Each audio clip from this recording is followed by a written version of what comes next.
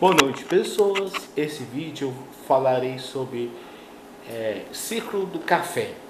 O ciclo do café de 1800 a 1930.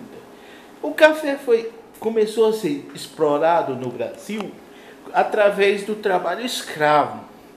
Trabalho escravo esse que era submetido às duras horas de trabalho, torturas e todas as degenerações que podemos imaginar. Alguns dos senhores de escravos chegavam até se deitar com escravas, tinham filhos e não reconheciam, e alguns desses escravos nasciam com a cor branca, e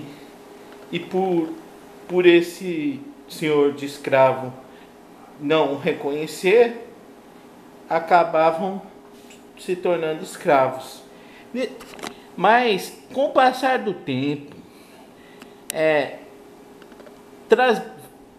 trazer mão de obra escrava começou a ficar difícil.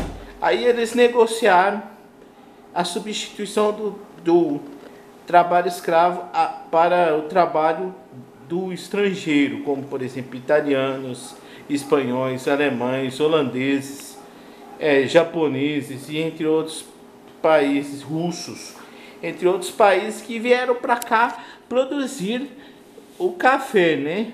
Mas a primeira leva de estrangeiros não deu certo o sistema, porque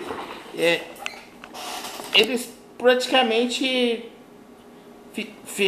se estabeleceram em um sistema de semi-escravidão, porque os donos das fazendas tinham armazéns e essas pessoas deveriam comprar nesses armazéns, debitando a conta no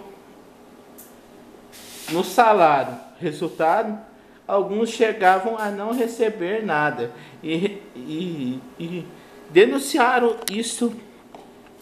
Essas práticas foram denunciadas pelas suas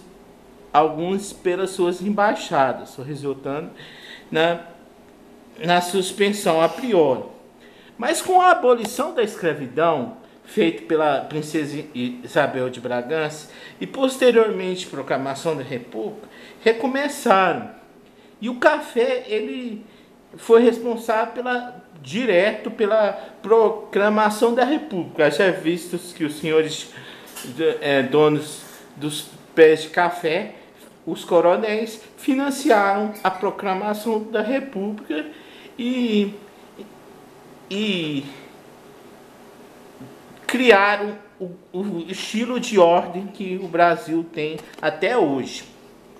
E somente a partir da década de 30, início da década de 30, com a ascensão de Getúlio Vargas ao poder e a queda da Bolsa de Nova York, que houve uma crise na monocultura do café, que resultou no seguinte aspecto: o governo foi obrigado a comprar o café excedente e queimar, para ver se regulava o preço do café. E o excedente de capital adquirido dos senhores do café financiaram a nossa industrialização, a criação de grandes indústrias como a Vale do Rio Doce, Petrobras, entre outros foram a partir desse processo.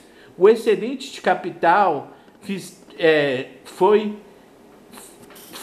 uma jogada, a industrialização foi um meio para os senhores do café financiar a nossa industrialização. E até hoje, na prática, somos mais vendedores de commodities do que um país totalmente industrial, que ainda temos passos largos a dar. Pois bem, galera, é um pouco do sistema do período de monocultura no Brasil do café. Espero que vocês tenham gostado. Não se esqueçam de assinar lá os sininhos das notificações e se inscrever-se no meu canal. E falou!